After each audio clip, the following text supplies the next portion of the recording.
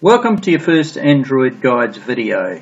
You're looking at a smartphone on its side, and that's the first question you're going to ask is, well, Android comes on smartphones and tablets, and you're showing this to me on its side in landscape mode, and we better answer that question. Firstly, let's have a look at another option. If we were to record it in portrait mode, which is up and down, this is what it looks like on YouTube. YouTube prefers things to be in landscape mode. Now, true, you can sort of juggle it around and whatnot, but you can't tilt your PC on your side. However, you can tilt your smartphone or your tablet on its side. So we choose landscape mode. Another option is to use a tablet, and here we are looking at a Samsung Tablet 8, which is 8 inches across, and a very nice tablet too, nothing wrong with it. But what we do have is that to fit in the screen, the whole tablet has shrunken a bit. So if it's shrunken, the fonts are smaller, it looks much more cluttered.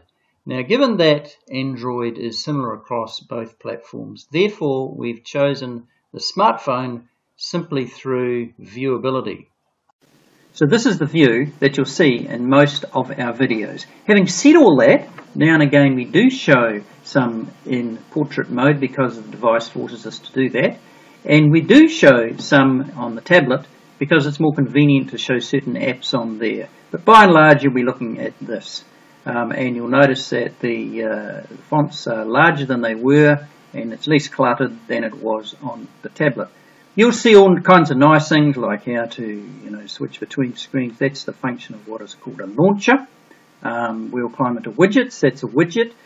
You do have to know a little bit about files to progress with Android. We'll get into that app there. And cute little things like screen folders, which allow you to change, save a lot of real estate on your phone there.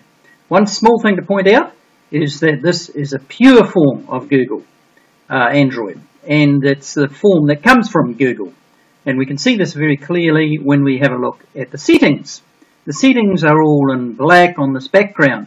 Now, if you look at other companies such as LG and Samsung, you'll see different colours because they choose to colour it in the way that they want. But by and large, the settings are all in the same order and they certainly do the same sort of thing. So as you scroll down, you might see some differences here and there. But learning this version is not a harmful thing to do because this is the version that comes straight out of the factory. We do hope you enjoy these movies by Android Guides.